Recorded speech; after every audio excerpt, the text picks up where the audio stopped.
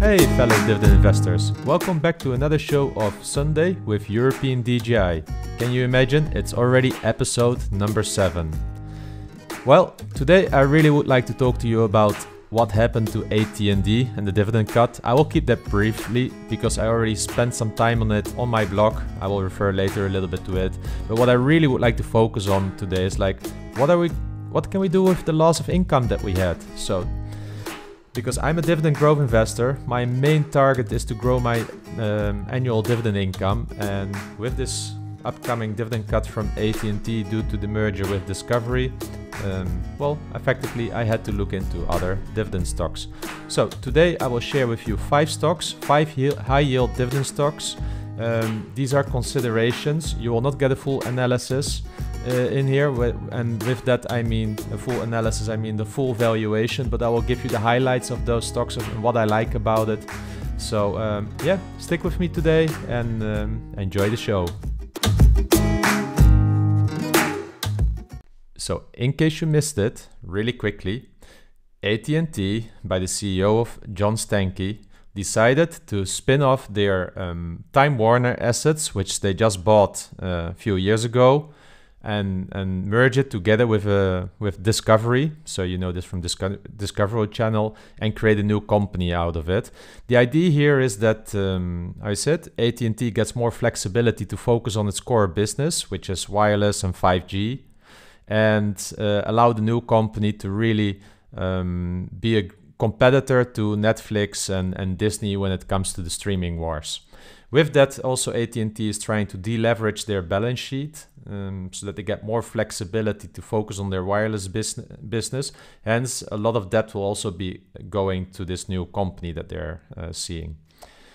I find it a really awkward, really awkward thing they have done, because what we need to remind, and this is really what I don't like about Stankey, just with the Q4 earnings, he still mentioned we're committed to our dividends. Literally here, if you go to the earnings transcript, we're committed to sustaining our dividend at current levels and will give top priority to debt reduction at this time. So just in a matter of weeks, actually, or a few months, they have really changed the course and spinning it off. There are investors here, they're saying like, great, they should have done that. But I would like to highlight here actually Dividend Wave tweet, because he showed how Stankey, his path career looks like in AT&T. And as you can see, DirecTV was a major acquisition from AT&T, which they sold for, what was it? Sold for 16 billion. With lots of goodwill depreciation or amortization. Then also they bought Time Warner, where he also had a really important role here, because he assumed the lead of the Time Warner merger integration planning team, and was the CEO of AT&T's media business before he became CEO of AT&T. So what we can only say is like he was part of this whole journey of 2 really big failed acquisitions up till now, and now he's spinning it off. It's insane. It's insane. You could say lessons learned. Okay, lessons learned. He comes to this conclusion, but then he's really still in denial, because what he's talking about is about creating shareholder value and such. If you go back to the notes of 2016 when the AT&T Time Warner acquisition was announced, it was also like unmet, we will create unmet value because of the AT&T wireless business. You know, we have a direct interaction with the consumer, combining that with Time Warner's assets, we will really unlock a lot of value. And now already they're spinning it off. What I honestly feel like, a few years ago, they were looking at their wireless business, seeing it as a utility. Management was trying to build their ego, needed a lot of acquisitions, bought some businesses like DirecTV that was already dying, streaming was already there, they could have seen it already with Netflix and such. They thought, like, okay, let's compete with Netflix, let's have the Time Warner assets. Heavily overpriced, paid for it, because it was, I think, 85 billion acquisition plus debt, 107 billion. Now they're spinning it off for 43 billion. Tell me where the 60 billion going to. I don't know. They're really not clear into this in the press release, because you can see it here. Some debt goes with it, but I don't know how much. So 43 billion of debt plus Warner Media. So this is just like, still, I mean, like I'm missing like 25 billion debt here. That's what I'm effectively missing based on what they acquired in 2018. But if you go to the, the fine print in the press release, you also see that they will need to amortize 4 billion plus 2 billion every year upcoming, or every quarter upcoming. So there's still a lot of write-offs to come there on the AT&T side of this balance sheet. So for me, it just shows that I'm really disappointed in Stankey. He really has been lying to us effectively. Also, the dividend cut, I think it is written somewhere on the last pages, also of the press release. So this is really something that I don't understand. Yeah, so they're talking here about attractive dividend, targeting dividend payout ratio of 43% of 20 billion. So this is kind of 8 billion. They were paying 15 billion debt before, hence our dividends are going in half. And you know what's the worst? Because of their commitment earlier to the dividend, what's the worst is many people, widows, retired people, were having the stock on this promise that their dividend is safe. And if a CEO is then reiterating that they are committed to the dividend, they've just been fooling us up till 2-3 months from now.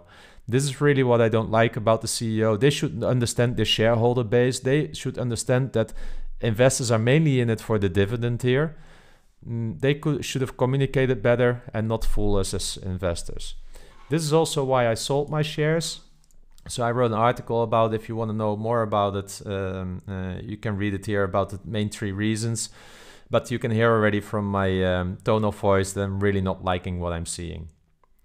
The good thing is, you know, there's price is what you pay, value is what you got. I bought AT&T last year at $29 per share, approximately. I sold them this week at $32 per share. So I made a small profit on it. And this is a lesson what I wanted to share with you as well. It does happen more often in my portfolio that a company decides to do a dividend cut. And I think it happens to all of us. We cannot predict the future. Sometimes things turn bad. This happens. What I did learn over the year, that's really important, to use to use a margin of safety when buying companies. And here I would like to say, like to what Buffett learned from Charlie Munger, it's not only about buying cheap companies, let's say, or buying fair companies at a cheap price. It's also about paying a fair price for high quality companies. For me, AT&T has never been a high quality company. This is the reason why I always was looking for a margin of safety at AT&T. When it hit around $29, I thought like, well, you know, this company deserves to, based on just a discounted cash flow analysis and everything, this company deserves to trade around $35. Yes, so at $29, I thought like that's a 20% discount. This is the reason, in my opinion, while after this news, I was still able to lock in a profit. And I've done this before, because when dividend was cut for Disney, and that was around first week of May, I believe, last year during the pandemic, 2020, I straight away sold the company. I sold it for like, I don't know, $100, something like that at the time. But also my acquisition costs were on average around $100 because I was also using a fair value principle there for Disney. Now, the good thing is about that, I also hadn't got capital loss there. And one of the things also as a dividend investor, I want to preserve my capital or my principal. So the money that I invested in it, I want to get out of it, even if things go bad. So what I've done at the time, I've sold Disney straight away after that because I saw only the parks being closed. I saw a lot of capital investments coming up for the streaming wars with Disney Plus. I had no doubt that they will do well with Disney Plus, but I didn't expect a dividend in the upcoming years. And so far, we are 1 year later. They are looking at the dividend again, but you know, debt. I said they need to spend a lot on their Disney Plus or going debt. So it's just not a company for me right now as a dividend investor. I can come back later when they've got their act together again with Disney Plus, but for now I'm staying away. But at that time, Chubb, an insurance company based in Switzerland nowadays, was also trading for around 100 US dollars with a 3% dividend yield. What I wanted to show you here, because some people say, like, how could you sell Disney? Because people look at Disney then at the price where it's trading now from a growth point of view. Remember, I'm a dividend investor, but if we then look at Chubb versus Disney and my investment decision that I made at the time, it's almost a similar performance. So a boring insurance company like Chubb has had a similar track record over the year, and we're talking about a year later now, as Disney. The only difference with it is that for me, Chubb has a much nicer balance sheet at the moment, because they don't have something like a streaming wars going on. They have been growing their dividend again with 2 or 3%. So I'm still like on a yield of cost of 3.3% or something like that for this company. So I've actually increased my dividend income at the time. And this is how I'm looking now today at AT&T as well. I cannot compare AT&T to Disney from a quality point of view, but at both times I bought the company at I would say with a margin of safety. Hence, I got my money back out of the company. I can redeploy it. So what shall we redeploy it then? The proceeds I got from AT&T. So today I want to share with you 5 companies that I'm looking at. The tickers are OHI, so this Omega Healthcare Investors. I will share with you Enegas, Chesnara, Nationale Nederlanden, and British American Tobacco. What I will do now, I will show really briefly, quickly what the company is about, and then through some of the metrics that I look at when screening from a dividend safety point of view, and their major risk that I also see at this company, because I think it's always good to mention the risk associated to an investment as well. And these are high yielding companies, so from that point of view, you need to understand what you're investing in as well. So for people that know Omega Healthcare investment, it's an investment. It's a real estate investment trust, which is investing in facilities for senior care. Senior care here, I would say, effectively, it's usually the last place where seniors go to, let's say, the elderly before they die, effectively. So Omega Healthcare Investors has been around already for quite some time. I like the company. I'm owning this company already for 3-4 years. But you need to know it had a really hard time during COVID-19. And one of the things we need to be aware of, therefore, is also that rent collection is not easy. In their first quarter earnings for 2021, they were also mentioning this, that overall they are able to get they collect, I think, around 99% of the rents they need. But what is really important, although it's going pretty well, the occupancy is still below pre-COVID-19 levels as such, but many operators continue to be reliant on governmental financial support. So this is one of the biggest risks, that if the government stops their support to those facilities, it will impact Omega Healthcare Investors. So please be aware of that. This is something you need to track closely in the news. If there's just one thing you want to keep an eye on Omega Healthcare Investors. So if we then look into the metrics from Omega Healthcare Investors, so they are trading currently around $36. They have a dividend history of around 18 years of growing dividends, with an annual dividend of around 268. This gives us the dividend yield of around 7.5% with a 5-year dividend growth 4%. What's good to know is that lately, in the last 2-3 years, they've been hardly growing the dividends, so it's probably more like 1 or 2%. So keep that in mind. Don't expect a lot of dividend growth in the upcoming, I would say, quarters or maybe even year.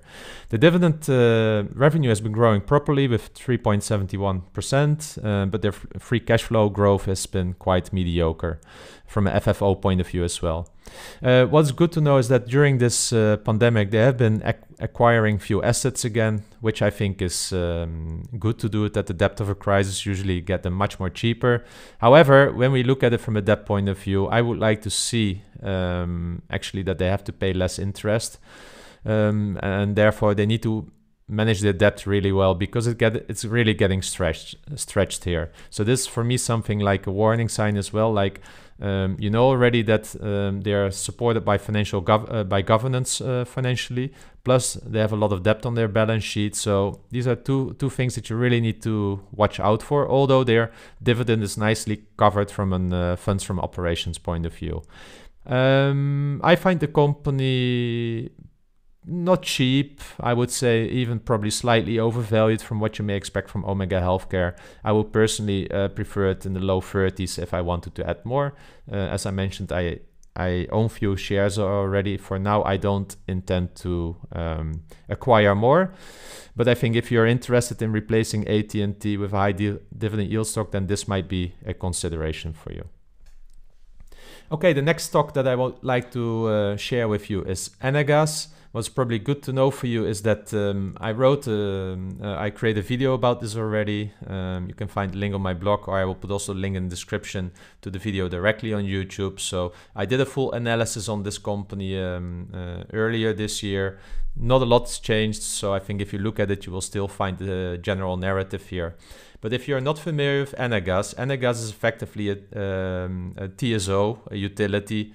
You can say that's playing in the gas industry here, and it's really big also in liquid natural gas. So if you think about what's happening in the oil industry, oil, we know it's really bad branded.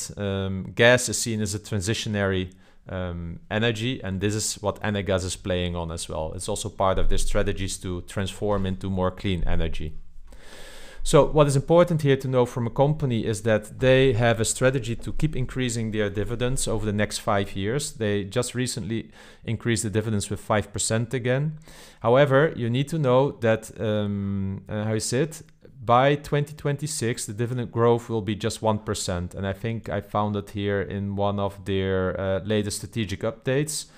So here they say, here's what they said. So they just increased their dividend by 5% 2020, but then they will increase it 1% per year over the next 3 years, and then maintain the dividend by €1.74. So what it means here with Enagás, don't expect a lot of dividend growth. I find this company quite reliable from that point of view. So I think this dividend is of course never 100% safe, but I think over the next 4 or 5 years you can expect on collecting these dividends. When you buy dividends from Spain, I believe it's a 19% tax rate, so it's not much higher than the 15% we pay on American shares. Important to remember that the dividend therefore will hardly grow. If we then go back to our metrics, so it trades currently for around €19 Enagás. Sometimes you get a little bit cheaper as well, based on how it's trading. It has a dividend history of 20 years of dividend growth at the moment. I think it might actually replace one of the stocks in the European Dividend Noble 30 list that I have with the companies that cut their dividend in the last year. So stay tuned for that one. Currently, it's almost yielding 9%, which is really high, and had a dividend growth of around 5%. So, like I mentioned before, don't expect the same going forward, rather a flat dividend or 1% growth over time. What's important here to note is that they pay an interim dividend and a final dividend. I believe the interim dividend is in the end of the year, around December, and the final dividend somewhere in the summer, around June, July. 5-year revenue growth was declining. Funds from operations have been slightly declining over the last 5 years. You need to know 2020 was a special year, so you will see with some more stocks that it was impacted in 2020. So it's not always good to only look at historical values. It doesn't make a lot of sense for Enagás to look at earnings per share here, because of it's more like you need to more evaluate it from a funds from operations point of view, and it has a really healthy dividend payout here with around 61%. Debt is on the high end, in my opinion, but they can easily cover it, and because of having such a high debt, that also creates this inflexibility. And the uncertainty with the energy sector also therefore is therefore for me no surprise that their dividends are growing not so much over the upcoming few years. They really need to keep it in balance.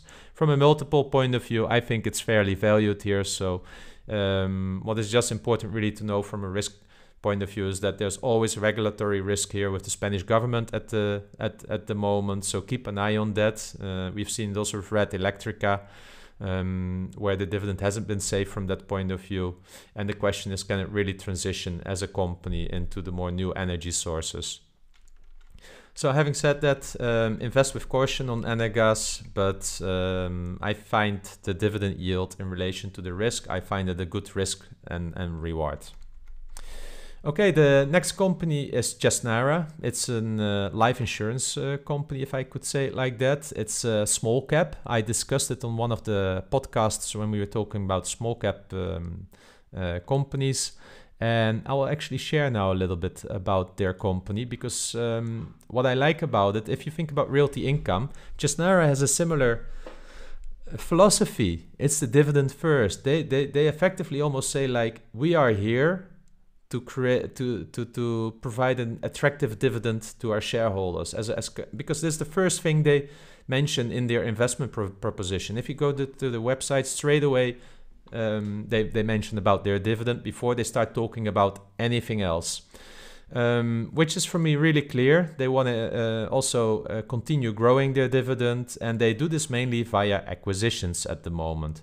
So if you think about it, it was a small divestiture back in 2004 from a life insurance business, so a small spin-off. Chesnara started to live on itself, and since then they have been mainly growing by acquisitions from companies, from mainly the larger companies that were divesting their assets as well, because, for instance, they were not interesting enough for them in the greater scheme of things. But for a small company, a small cap like Chesnara, that's usually very interesting, because they can purchase those small companies, usually a bit undervalued or with a margin of safety, so that the earnings that they can get from that portfolio are straight away adding to the bottom line of Chesnara. And that's what is really nice for such a small company that's growing via investments. And as you can see, they also, for instance, just recently in 2020, bought 44,000 policies from Argenta Bank. Just one example of one of the latest acquisitions. They also put it in the strategy, so they are continually assessing opportunities for growth through acquisitions. They show here also how they're doing that. So if you're interested in it, go to the investor website and check it out. If you then look at it from a dividend point of view, they pay an annual dividend and an interim dividend. So again, biannually as such. And they have been growing their dividends since 2007, effectively, when they really started to pay the dividends. Okay, so let's look a little bit into their metrics here. So currently it trades for 279 pence. You need to think about it. In England, it's always around pence, not around pounds. Important to remember. So it's also, if you think about, it's £2.79 here. So it's not... I would say it might be interesting sometimes for penny stock investors, but I don't see that really happening here with Chesnara. It's merely unknown as a company. Dividend history of 14 years of increasing dividends, currently spotting a 7.7% yield with a dividend growth of 2.4 over the last 5 years. Their revenue growth has been 16%, mainly due to acquisitions, but their EPS growth was declining with 15%. What you need to know here is that this figure is non-representative, because they had quite some impact during COVID-19 with insurance policies and such. That's why the earnings per share in 2020 were so low. I see it rather as a one-off. So if you would take that out, probably the EPS growth will be positive when you look at it from 2021 point of view.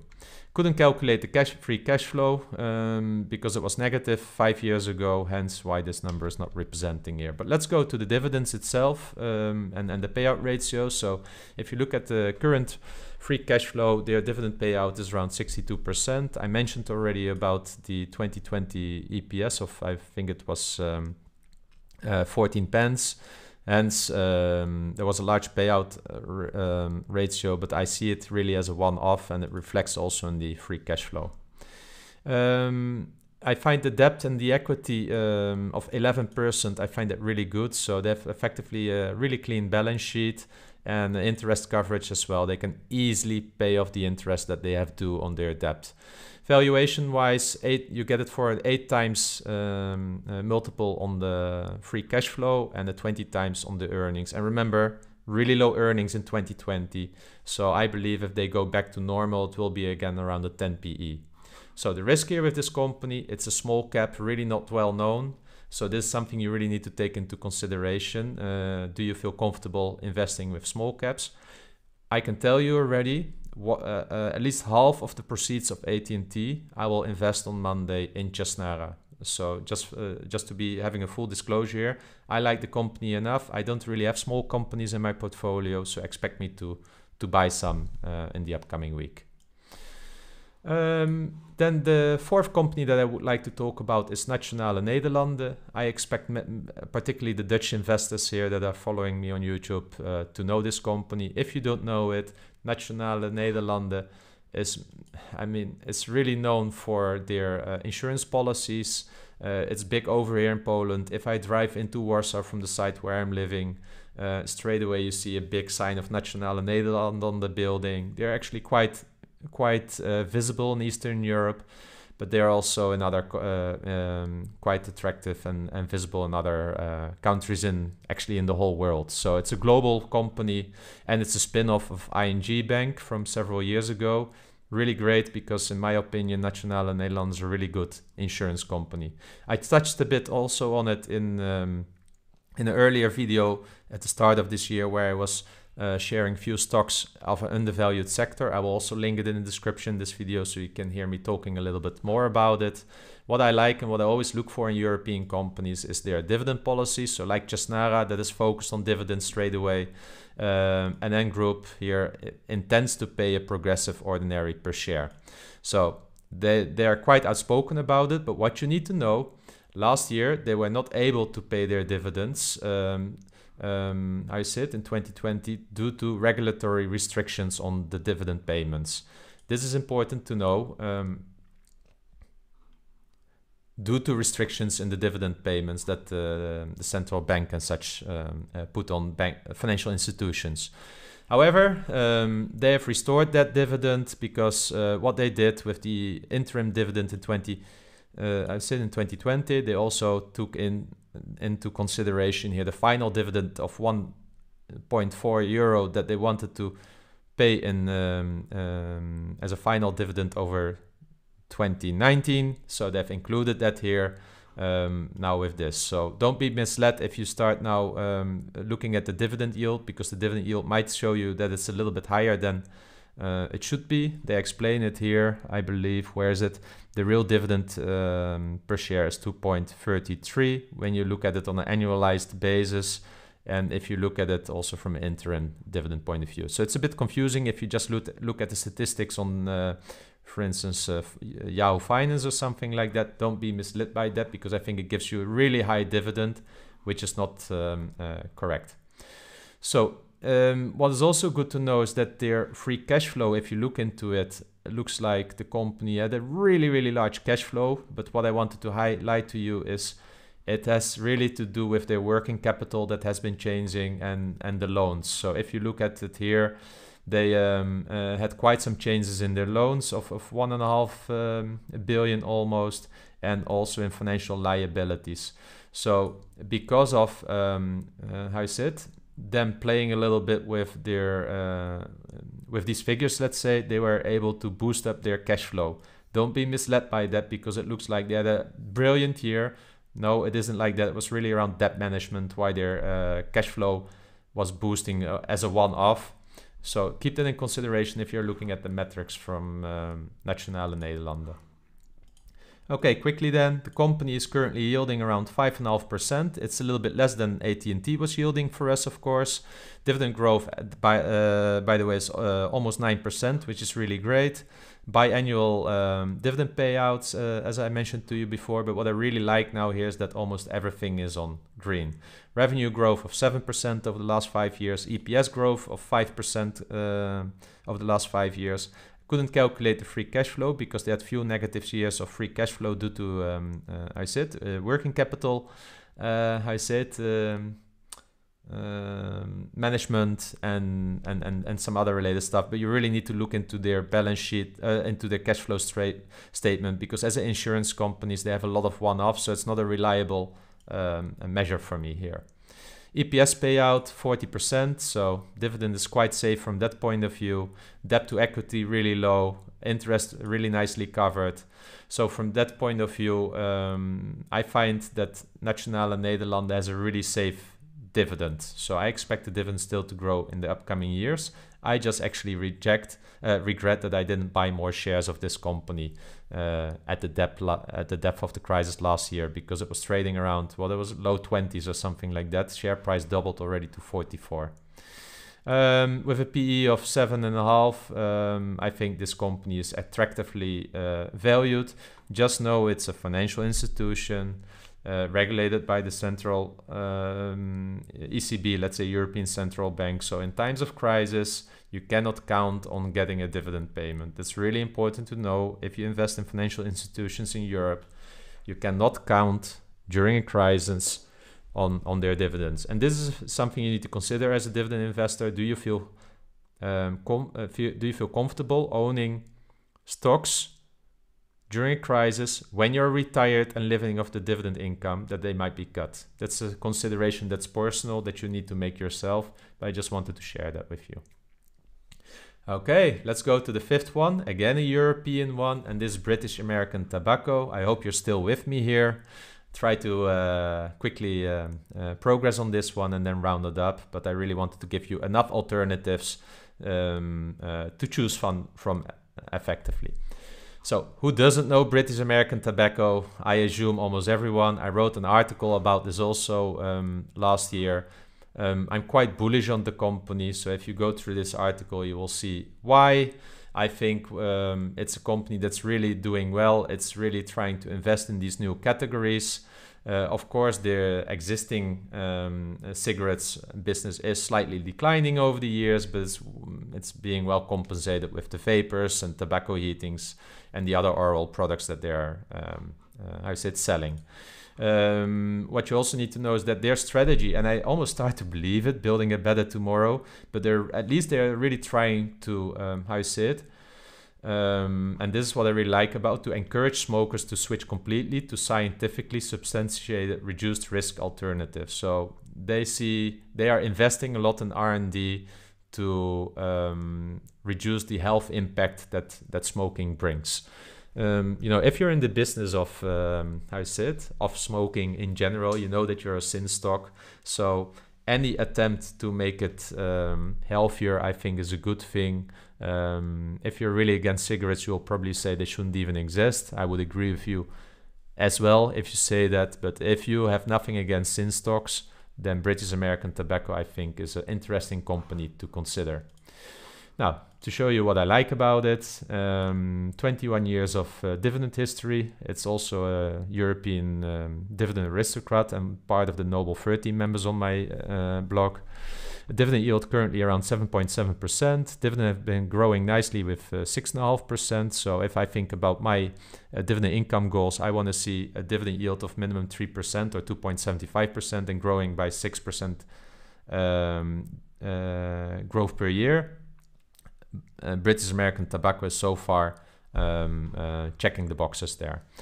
Now, if you then look from a revenue growth point of view, almost 15% over the last 5 years, but you need to know that there's acquisition-related revenue in there. So hence, if you look at it from an EPS point of view, it has been around 4%. Now, dividend is here not outpacing the growth as such from that point of view, because their free cash flow has been growing also with more than double digits over the last 5 years.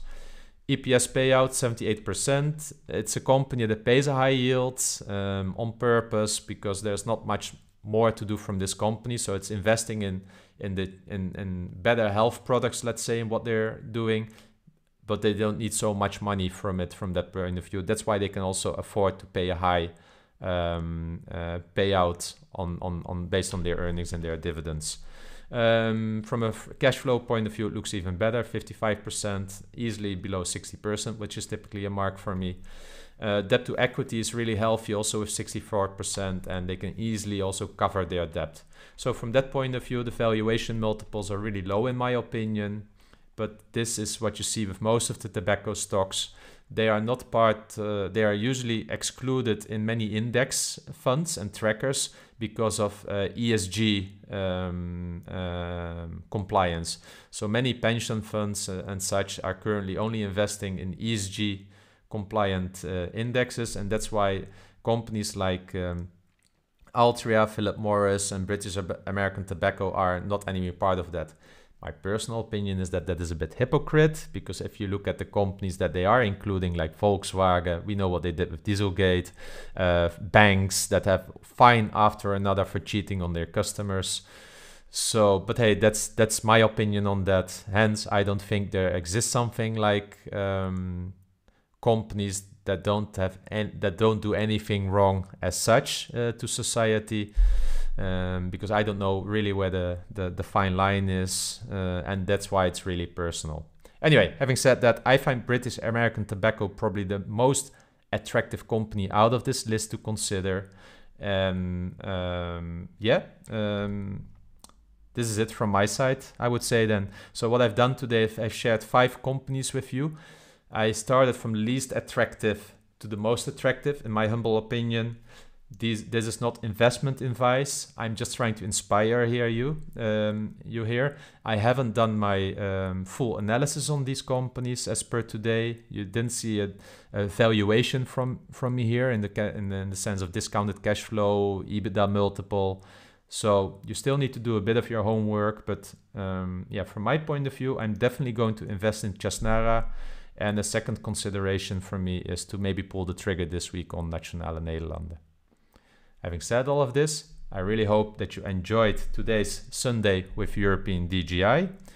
Let me know if you have anything to add to these tickers, to these 5 stocks, or let me know in the comments what other stocks you're considering to replace your AT&T with, or maybe even share with me why you're keeping AT&T.